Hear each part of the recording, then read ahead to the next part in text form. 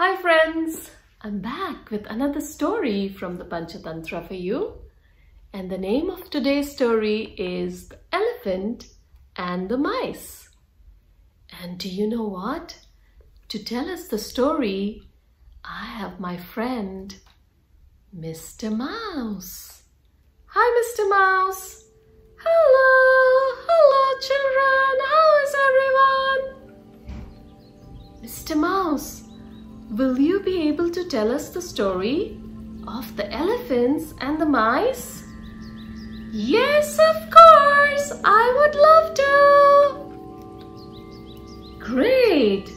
Let's listen to the story from Mr. Mouse.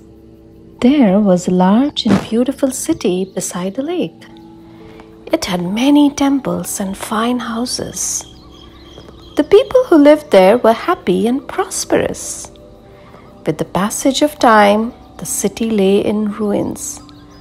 The people had fled, taking with them their cows and bullocks and horses and elephants. Only the mice in the city stayed on. They moved into the houses and temples. It became a city of mice. Soon there were more mice than ever, generations of them. Great generations and grandparents, fathers and mothers, husbands and wives, uncles and aunts, brothers and sisters, and lots of baby mice. All of them lived happily together. Almost every day there was some celebration or the other. There were spring and harvest festivals, weddings, and other get-togethers. In a jungle far away from this city of mice lived some elephants. They were a large herd and their king was a big tusker, noble and kind. He ruled his herd well. The elephants loved him. The tusker and his herd were happy in the jungle until a great disaster befell them. There was no rain for several years, and all the rivers and tanks dried up. They had no water to drink. Far and wide the elephants went in search of water. One of them reported to the king that he had seen a city in the ruins. On the other side of it was a lake.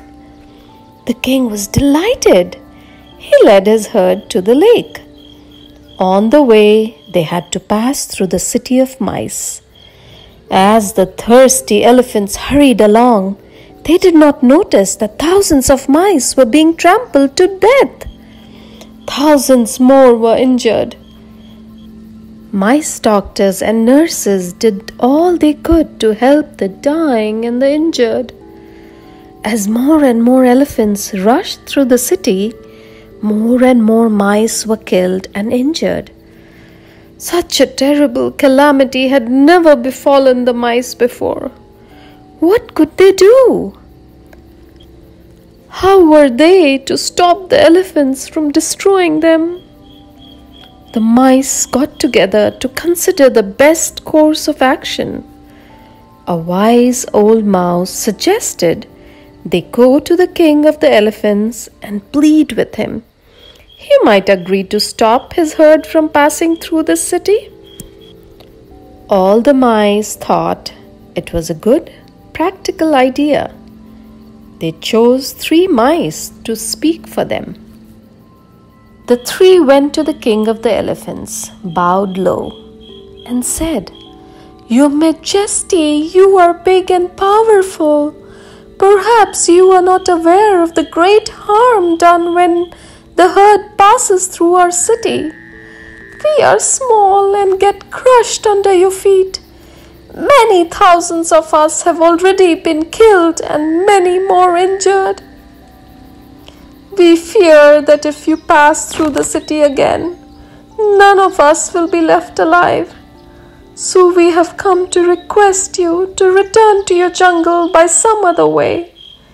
If you do that, We shall always be grateful to you and be your friends. We admit we are small, but someday we may be able to help you." The tusker was moved. "You are right," he told them. "Now go and live in peace. I will see that you do not suffer anymore."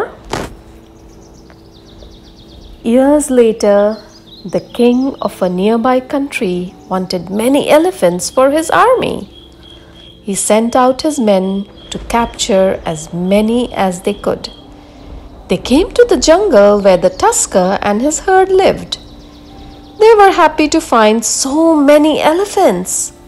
The men dug deep pits and covered them with twigs and leaves. These were traps for elephants. The king of the elephants and many of his herd fell into the pits. They tried hard to get out, but could not. The men came back, bringing with them some tame elephants. With strong ropes, they pulled the trapped elephants out of the pits and tied them firmly. The men went back with the tame elephants to report to their king. The captive elephants were in a sad plight. Their king was distressed to find that so many of his herd had been caught along with him. How could they escape? He could not think of a way out. It was then that he remembered the mice in the city. They had said they would help. The tusker called his queen. She had not been trapped. He asked her to rush to the city of mice and tell them what had happened. The queen hastened to the mice. They were sorry to hear that the elephants were in such peril. "We will certainly do our best to help our friends," they assured her. Thousands of mice rushed to the place where the elephants were. With their sharp teeth, they cut through the thick ropes and finally set the elephants free. There were great rejoicing all around. The mice were happy. They were able to repay a debt. One of them clambered up the trunk of the king. "We are friends," he said. "You were kind to us once. Now we are glad we could be of help." The mice and the elephants got together to celebrate. This is the happiest festival of all. They joyfully sang in chorus. It is indeed a festival of friendship between mice and elephants. The moral of the story is that a friend in need is a friend indeed. Remember in the beginning of the story, when the mice needed the help of the elephants helped them. And later on, when the elephants needed the help of mice, the mice helped them. That means they were good friends to each other, right? Are you a friend in need to your friend? I really enjoyed that story. Thank you, Mr. Mouse.